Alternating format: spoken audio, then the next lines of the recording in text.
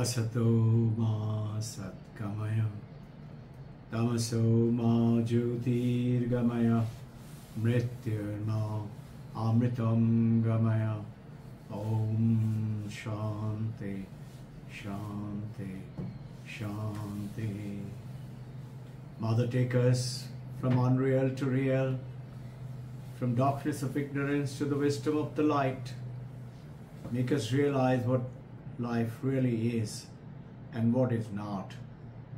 Take us from death to immortality.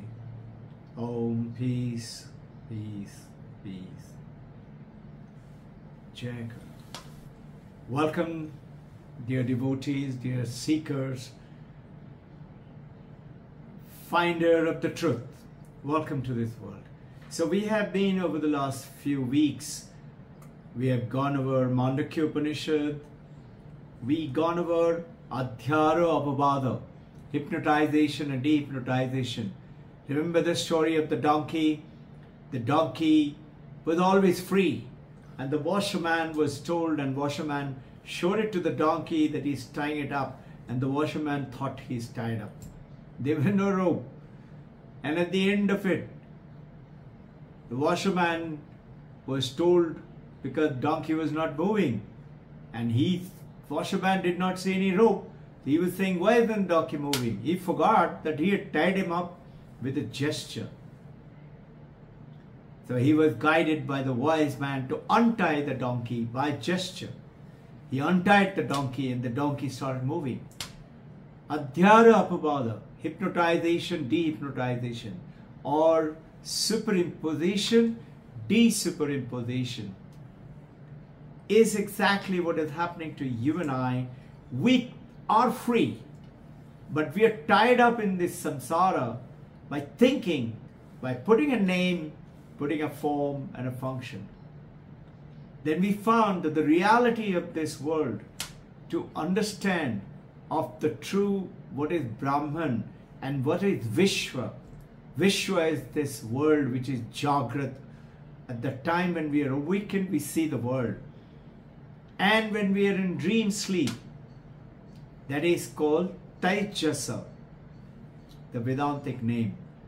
And the deep sleep, when you know nothing, no dream, no awakening, no senses, but you have an awareness that you, when you wake up from the deep sleep, that you had a wonderful sleep, which is called Pradnya or Sushupti.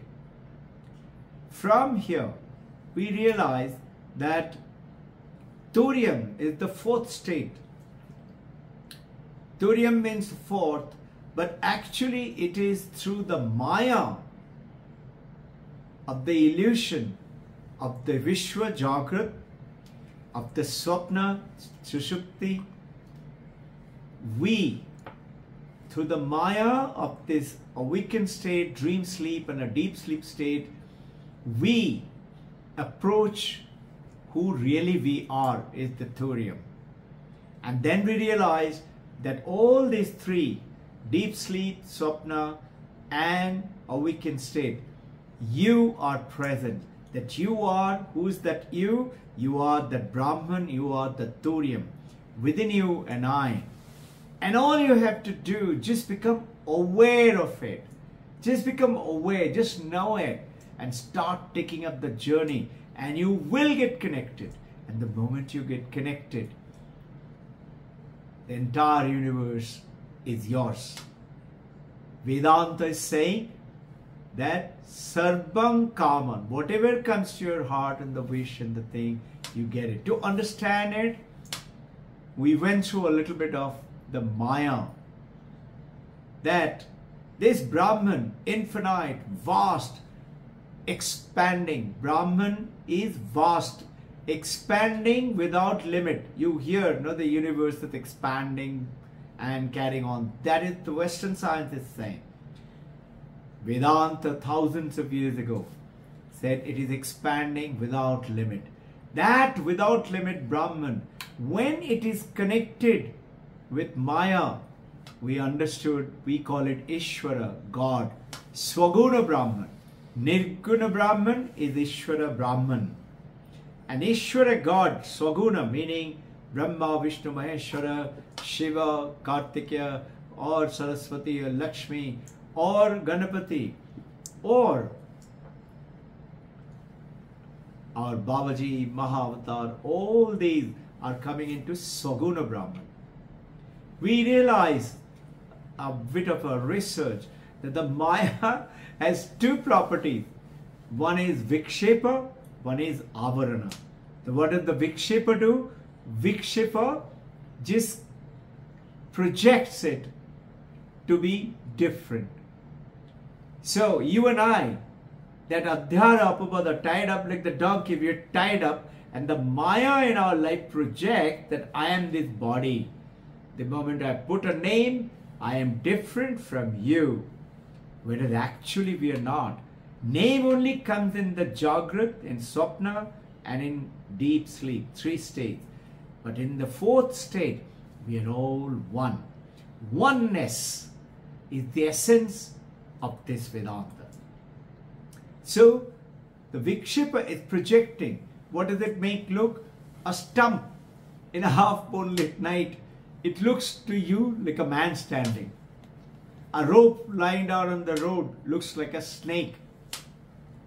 Now, the moment you show the light of wisdom, this is what we prayed for.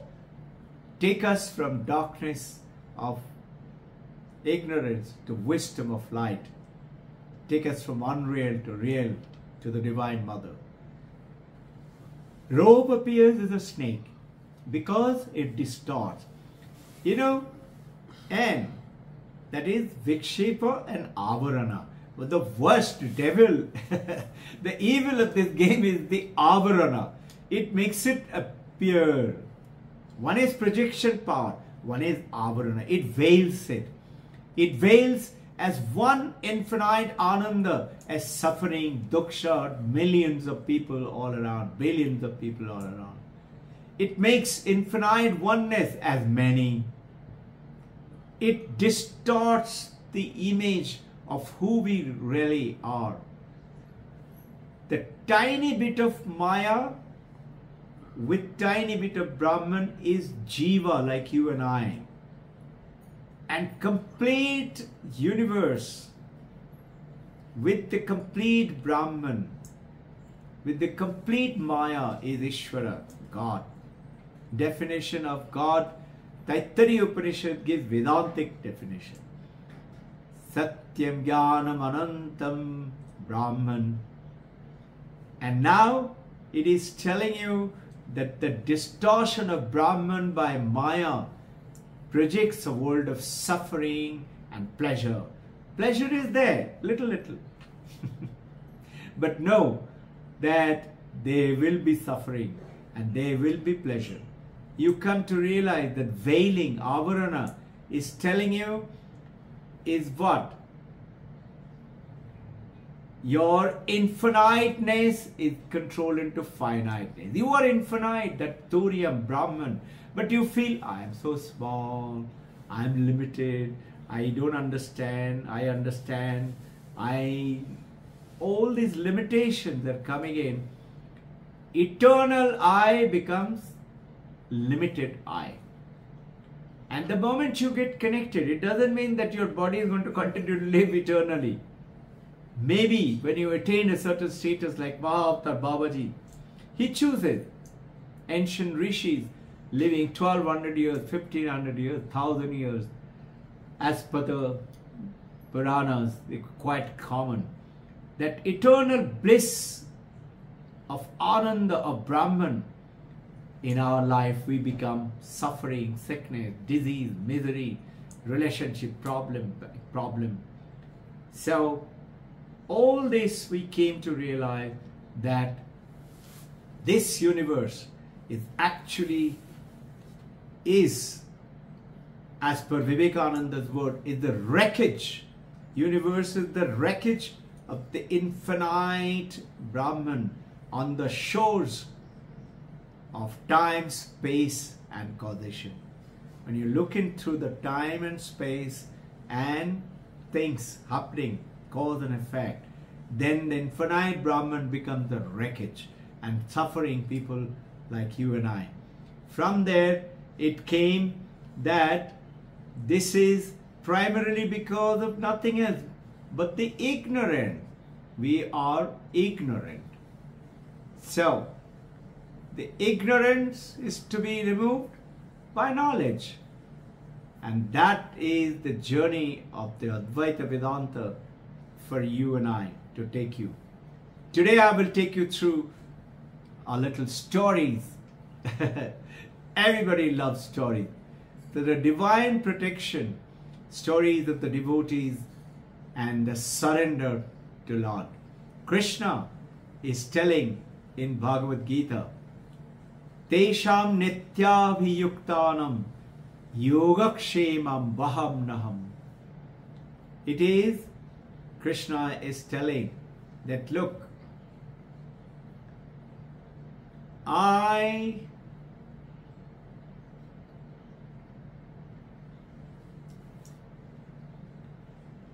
if you surrender to me, nityabhiyuktanam, I will not only protect you, I will grant you everything, and I will protect everything that I give it to you also. This statement was explaining by Paramahansa Ramakrishna. If I'm thinking of God, why is it I can't see God? So Paramahansa Yogananda Paramahansa Ramakrishna was sitting on the stool, and he took his little towel and he put it in front of his face, and he said, see, you cannot see me now. I remove it and you can see me. And what is this towel? The towel is the darkness of the ignorance. Why you and I are suffering? Why is the Maya affecting us? It's because of ignorance, veiling power of that Maya. It veils, distorts the world. How do you get out of this Maya? Ancient Himalayan yogi is saying, Maya ko काटने का कोशिश मत करिए महाराज, Maya ko janiye. So you and I have to know about Maya. Then the Maya gets off from you and I. You become aware. The Paramahanshas, great masters, they are living in this world. They also have the same Maya, but they know. It is like Vivekananda going into the desert of Rajasthan, and he was quite thirsty, and he saw one mirage. He didn't know it was mirage. He was taking his camel across, and then the Rajasthani guide told him, sir, that is a mirage. So he realized he's going after a mirage. So he turned his camel around. And when he turned around and he looked back, and when he looked back, he found the same mirage. But now he knows about the Maya. Shankaracharya is saying, not all the water of the mirage, not all the water of the mirage can wet even one grain of sand, because it is not real. So what is the message for you and I? Is that all our illusion that we see in this world, what is science saying? 2022. Remember Alan Aspect, Zellinger and Alton is telling this world is not real. It is an illusion. Now, coming back to the story. So, Yogakshema Vaham Vaham. You know, there's a beautiful story of Tulsidas. Tulsidas used to be living at that time in Varanasi. And lots of rich people used to come. You know, this statement is also quoted, I'm talking to you about from Bhagavad Gita. It's also there in the Bible. Bible says, whatever you shall seek, knock, and the door shall open for you. It shall be added unto you. Seek first the Lord, and then it shall be granted to you. This is what Bhagavad Gita was also talking about. Now, Yogakshema Vaham Naham. Krishna says, I will carry it and give it to my devotee. So Tulsidas got a lot of gift from the rich Varanasi people, his devotees. And some dacoits had seen them. So they wanted to come at night and rob it from his hut. And they came at night, and when Tulsidas saint was sleeping, and strangely they found one little darkish and one fair, two boys with bows and arrows is patrolling his hut. They were surprised. They came back after some time. Again they found these two, God, awakened, not sleeping. And those of you who know Tulsidas, you know it is Rama and Lakshmana. And these two, because they had the darshan of Rama and Lakshmana, the two dacoits, they transformed just by looking at Rama and Lakshmana. Next day morning they came to Saint and said, Sir, we came to rob you. We were the culprit ones. We came to own up. But sir, as we're doing it, we are also surprised. Who are the two young men and women, men who was with bows and arrow, one fair, one darkish, was patrolling your hut? And immediately Tulsidas understood. And he said, just because of I got this wealth in my hut, Lord has to come and protect me. Tulsidas immediately called all the poor people around that area and gave away all this gift.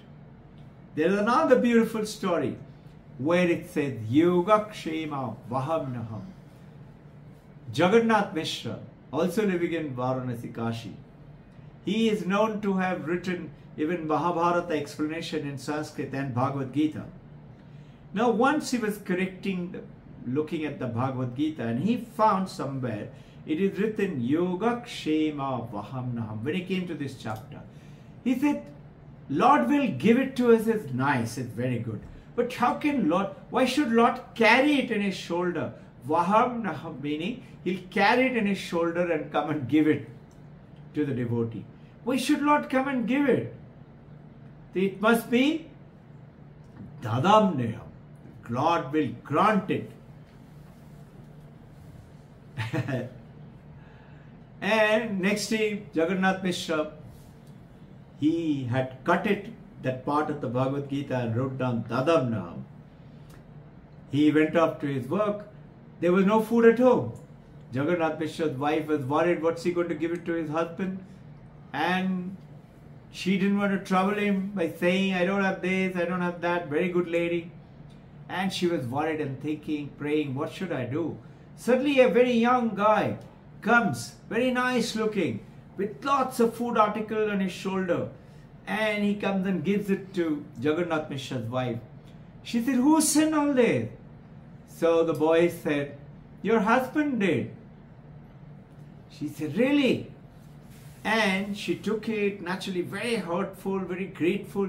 But strangely found that young boy had got a deep cut, and it is red mark like bleeding. She said, my God, who get that injury to you? And the young boy said, your husband did. And then he went away, and lady was heartbroken. When Jagannath Mishra came back, she said, what's happened to you in your old age? That young, so nice looking boy gives all this thing to you, and you beat him, you cut his cheek. The Jagannath Mishra asked, what cut his cheek? She said, I saw one mark like that. Immediately Jagannath Mishra, devotee, immediately understood. He quickly ran to the Bhagavad Gita and corrected that Dadam Neham to Vaham Neham. You will carry it on your shoulder and give it. Understand this. There is a beautiful statement called Ananyata, depending utterly on God. One-pointedness comes in life as you keep on practicing. And Ananya Ashreya Tyagaha, that is Anaya Ashraya Tyagaha, meaning depending on the others, you should renounce. depending on my muscle, on my money, on my power, on my political connection. Just renounce. Depend only on God. This is Ashraya, my refuge into God alone. You may have property, you may have good health, they all okay, but I know all along it is my God alone. Now this is theistic language, bhakti language. Advaita language, we follow our four, right? Bhakti yoga, Raja yoga, Karma yoga, and Jnana yoga. In Jnana yoga and Advaita yoga, know your Jagrat, your Vishwa, your Swapna or Tvaijasa, your Pradnya or deep sleep, Sushupti, all three are powered by the fourth Turiya, and it is the Maya of the Jagrat, Swapna and Sushupti, of Vishwa, Taijasa and Pradnya, through which you look at you. But the moment you know that the power is that fourth, is Brahman, is me, Aham Brahmasmi, the moment you know it, the Maya goes away and progressively your illusion cuts away. And now, from memory, you remember all the good things of life, not sad thing, bad thing, miserable thing. And enjoy the present with the cheerful joy and happiness, which is Ananda. Satyam Jnanam Anantam Brahman. That Ananda, Satchit Ananda, you enjoy. Remember good thing from memory, present, enjoy, be blissful, joyful. Know in your heart that I can create my future. How? Visualize. And when you are meditating, be still, be silent, and plant that seed of your what you wish into that light, which is your Turiya, your Brahman, your light all around. See the pictures of the great masters, light all around? You too have. Only thing, it is not strong enough for you to witness it. But those who have eyes, they can see it. You can see that aura in everyone. Jai Guru. More on this Sunday.